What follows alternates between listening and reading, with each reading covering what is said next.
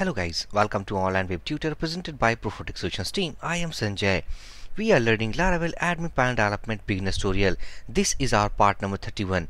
Inside this video session guys, we will start about the edit function with class section. And also guys, if you're a beginner to this channel, then please don't forget to subscribe and keep watching our previous video sessions to get the clear concept about Laravel Admin Panel Development tutorial. So basically guys, so far what we have completed, if you go to Administrator panel, now inside this admin panel, what we have done so far with the class section, this is about add section. So we have completed about the add functionality. Also, if you go to our list section, inside this list section, we have listed all the class sections what we have created by the help of that form. And also inside this listing, we have completed our delete operation. So let's do that first. So if I go to add section, let's say that GEF, this is the section I'm going to add, and click on submit. Class section has been created successfully. If you go to our list sections, now inside this list section, as we can see that this is the class section that we have added. Now I'm going to delete that. I don't want to say inside this list. If I click on delete button, okay, now the section has been deleted. But what actually we want to change the status. Suppose this is a branch, this is a class section we have created as an active branch, so we want to change as inactive. So how can we do that? We have no option. If I click on this edit button, it is not working. So right now we have only one option, that is if you want to change this branch as inactive, we need to delete it first, and while creating this again we have to change the status called inactive. But this is not a proper way. We have to make an edit operation so that we can edit the row data. Okay, so for edit operation, if we go to our editor inside web.php, this is the route actually we are using to list out data called list sections. It is using the controller called class sections controller. So if I open up the controller called class section, and here is something called class section controller. Inside class section controller, as you have remembered that while making all the listings of data, we have made two buttons. One for the edit and second one for the delete. We have completed about the delete operation. So now this time we are going to use called edit button. So first of all, let's change about this hash symbol with our JavaScript blank value. And this is something JavaScript void value. After that, we need to make a class inside this edit, and already we did that. This is the class. So by the help of this class and the data ID, we are going to edit the data. So here we have two options to edit our data. This was the first way, by using JavaScript or AJAX request. By the help of AJAX request, we will make a call, and by the help of that actually we will make a method inside this control, and we will update all the data with the help of that. But now we are not going to use AJAX, we are going to use the direct call, means by the help of form submission. So inside this anchor tag, I'm going to remove this JavaScript, and let's say that we are going to pass a route inside this anchor tag. So to pass that, first of all we have to create right here. So I'm going to create, so let's say that if I just copy and paste this add route, and let's say that this is all about edit section. After this edit section, I'm going to pass an ID, and this is the ID actually we are going to pass about the update section, means we are going to use this route. After this route, I'm going to put a ID. This is the row ID. By the help of this ID, we will update our record. So it will use the same controller, and inside this section, let's say that edit school section. And next we need to change about the named route. So this is all about, let's say that instead of add, let's say edit. Now next we need to use the route inside our class section controller. So inside this anchor tag, I'm going to use, as you remember, I'm going to use the URL class.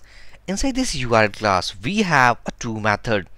Inside this to method, I'm going to pass, this is the route. So if I copy this route, go inside controller, and I'm going to paste inside this to method. Only we need to change about this ID. We need it dynamic. Right now it is only a placeholder. So how can we achieve that? This is the ID we are getting. So if I copy this ID, go here, and I'm going to replace with this placeholder by the help of this ID. So if I'm making some formatting, save this file, and if I go to administrator panel, reload this page, and I think that we have some error. So if I inspect this element, so just press OK, and if I inspect, reload this page once again. If you go to network section, clicking on OK, and inside this list section data we have some error, and error is something called URL not found. So obviously we are using this URL class, so we need to import that. Go at the top, and let's say that use URL. So if I save this file again, go here, reload this page, and error has gone. So close this inspect. Now if I press any of the edit button, before that if I inspect this edit button, as we have the URL clause, this is our local host, this is edit section, and this is the dynamic data. Again, if I press for this edit button, we have the ID called 3. Let's click that. If I press here, we have that method not found. It's because we have defined the route, but we haven't made our method. So go to editor, and here is the method. So if I copy the method name called edit school class, go to controller, and inside this controller I'm going to, let's say, public function, and this is our edit school. Save this file. Now inside this method we need to return a view file. We are going to open about the section add data. So right now we have two options. Either we can use the same form that we have made for our add class section data, or we need to make it separate file. So I'm going to make a separate file or a separate form for our edit operation. So just go up, and this is the file for the add section. I'm going to resources folder. Inside this views folder I'm going to add a file, that file for the edit section. So let's say edit section.play.php. We have two options. Either we can use the same form, and by the help of that same form we need to actually replace about the method, about the form submission method, or in the alternative way we can make a different form for our edit operation. So I'm going to make a different form. So this is our edit section. So if I copy this code, go at the footer, and inside this method let me paste and replace with this edit section. Inside this file, what data we have to put? We have to put all the data right here inside this add section. So copy and paste, because the same form we are going to use, only the things we need to change something like here. So this is all about admin section, and let's say that instead of admin dashboard it should be, let's say, edit section. Scroll down, this is not, this is edit, this is also edit. Go here. Here we can change the form ID, but I'm not going to do that because this is ID only for the form validation, and this is validation working fine. Now inside this form, here we have to change about the action means route. This is not the save, this is our edit submit. So just go to web.php file, and I'm going to make a route, and this route will be our post method. So I'm going to copy and paste this save section, and this is, let's say that edit section data. Scroll here, let's change about the method. So it should be edit save class section, and it is using the name parameter, and the name parameter we have called edit submit section. So copy this name parameter, go here and replace with that. Only we need to change. So if I go here again, reload this page, and this is about the edit section form. So before edit section, before submitting this form, we want to populate all the data previously we have with this ID, means we want to populate all the data of this ID first inside this form. So how can we populate all the data? Back to editor, go to class action controller. Inside this controller, as we have remembered that we are getting ID inside this URL. So first of all we need to get that ID. So let's say that ID, it should be by default, it's a null value, and inside that we are using a model, as you have remembered that class section. So by the help of this model and by the help of this ID, we will get all the data from our database table. So let's say that class section, and we have a model, something called class section. We have a find method. Inside this find method we are getting this ID, and by the help of this ID actually we will get all the data from inside this variable. So if I copy this class section, and let's say that this is all about the section data, and I'm going to pass inside this variable. So if I copy this section, go to our HTML page, and inside this HTML page we are going to put the two dynamic values, something for our section name and the section status what we have inside our database table. So if you go to database table, now inside this class sections we are saving all the data. So if I press on TBL class sections, inside this class sections we have two columns called section and status. So on the section data we want this section. So go here, and let's say that inside this text we have a value called value, and inside this value we have a key, something called section. By the help of this key, let's say section, and this key contains a value called section. So let's say section, save this file, again back to administrator panel, reload this page, and we have some error. So if I back to editor, now inside this editor actually we have some error. So if I press control class section, and this is pointing about the table, and the table we have called TBL class section, and this is pointing to TBL student classes. So I think that the correct model, we are not pointing this. So we have the correct model, something called student class. So if I press it here, this is TBL class section. So again I copy this model, go at the bottom, and I need to replace with this model. So if I save this file, reload this our administrator panel, and the error has gone. And this is all about the section name what we have. Back here, if I press to D, this is the value we have populated. And for the status, back to editor. Now inside this edit section.blade.php, as we know that inside this section we are getting the section name. Also if I go here, and let's say that if the section parameter contains also the ID, this ID gives either 0 or 1 value for the status parameter.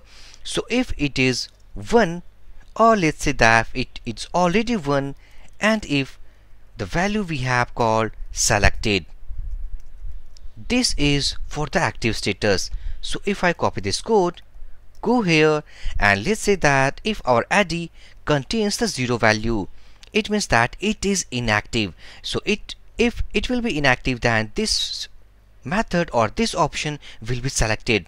So save this page, go here, reload this page. So we have called the active status. Now we have completed all about the form data. Next we are going to save this updated value. Suppose this is the section name and we are going to make it as inactive. So how can we save this data? Because right now we are not saving this. So back to editor. Inside this editor we have made a name parameter. So obviously we have a method for the saving data. So here is the method. So copy this method name, go to controller, and let's say that public function method name. Inside this method name all the data we are getting inside this request object. So let's say request. By the help of this request object we will get all the data from this form. And also one more thing guys, that we need to include this form inside a input type hidden field. So let's say input type hidden, and we have, let's say, value. Inside this value we have called section and section ID. By the help of this ID we are going to update our form. So let's say it should be name. Let's say update ID. So if I copy this key, go here and also go at the top, and I'm going to copy and paste all the add section data. So if I copy this code, this is all about the add section form data, and also go here and I'm going to paste all the data inside this edit function. All we need to change about that while collecting all these data, validation is okay, redirection, inside this redirection, first of all we have to collect this form ID, means this is update ID. So if I copy this update ID, let's say that update ID, this is coming inside this request object and this will be the key. Copy this update ID. If suppose we have some error, so we need to redirect on the edit section and also with this ID, because as we know that the route we are using for the edit section is about edit section / about the update ID. So this is the ID we are getting inside this variable. Let's say that we have no error about the form submission. So after that, we are not going to create a new instance or a new object of this class, because we have about our old data. So we need to collect, or first we need to collect all the data by the help of this ID. So copy this ID, I am going to paste it here. So if suppose we are getting all the data inside this section by the help of this ID, only we need to update this data with our updated values.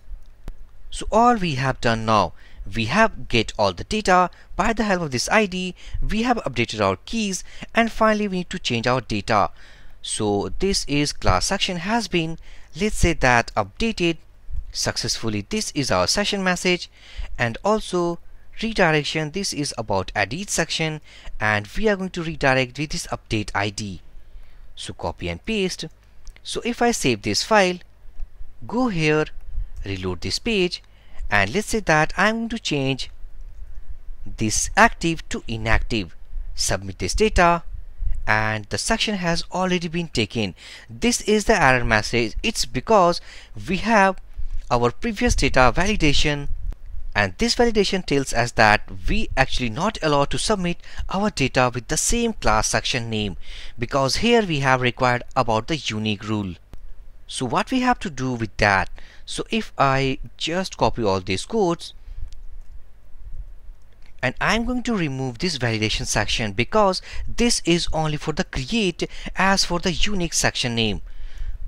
But inside here we are not going to pass any validation rule, because we are not going to submit any section name. We are going to submit only the status. So this is about all the things. Save this file, and also I think that we have removed about the update ID. So let's collect first. So update ID, request object, and this is about update ID. So save this file, go here, reload this page, and if I submit with all these data what we have, updated successfully. Again if I change to, let's say, D to inactive, submit, and the class data has been updated successfully. See, if I go to database table, reload this page, and this is all about the status that we have updated for this 4th number row. But right now here is an issue. Issue is that we are not going to actually get the active status, because right now as we know that this is inactive. So I think that we have a mistake. Go to HTML page, and inside this status section, the thing we need to change is about the status ID with this ID. This is not about the ID, this is about the status. So if I save this file, go here, reload this page, and also with this front end section, and this is about inactive. So here guys, we have completed about the edit operation for our class section. If you go to our classes list, class sections list, this is about the active status. We need to change it that. Click on edit, and let's say that inactive, submit this here, and this is all about inactive. Why not actually change it into some bootstrap classes? With the active and inactive classes, go at the editor, class section controller, go here, list all data, and let's say that if we are getting about the status is inactive, let's copy this code, pasting it here. This would be about status, and I'm going to remove first of all these things. Let's say that if student section has list status, if it is inactive, it means that we have to return the HTML and something called button. This button is called inactive, or let's say this is for the active, and it contains the bootstrap class is, let's say that class btn, and this is about success. And again, if I copy, or let's say that for the else condition, we need to return the same code, but this time we have called btn danger class, and also we need to change about active to inactive. So if I remove this return statement from here, and also it is returning our raw data, so we need to pass inside row columns. Save this file, go here, reload this page, and we have called inactive here. Suppose if you want to change this active button, click on edit, let's say that inactive, submit, and we have updated that. Again, go to list section. This is the inactive what we have made. So back to slides.